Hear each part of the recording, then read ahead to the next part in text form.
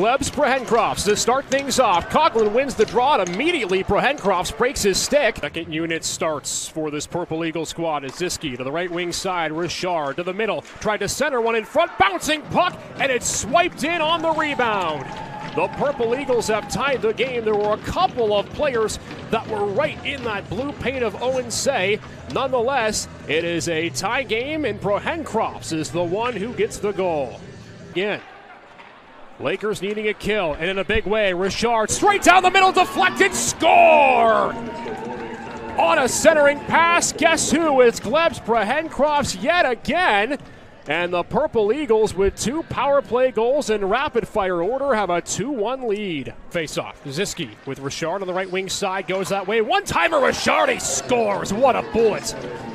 Jack Richard, who assisted on the first 2 power play goals, scores the third man advantage tally for Niagara in this game. And Margell with Dom on the right wing side. Dom goes upstairs, and out to make the save was Fisk. Looked right behind him, gave up the rebound. He has given up a few of those. Just look out. Rodna cherry picking, and he scores.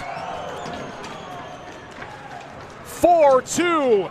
And it's Aaron Jessley, the extra skater, with his first goal of the season. Behind the net, 5 seconds to go.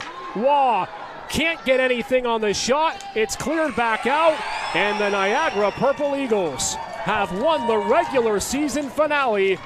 And Jared Fisk, the Erie native, with a celebration deserved.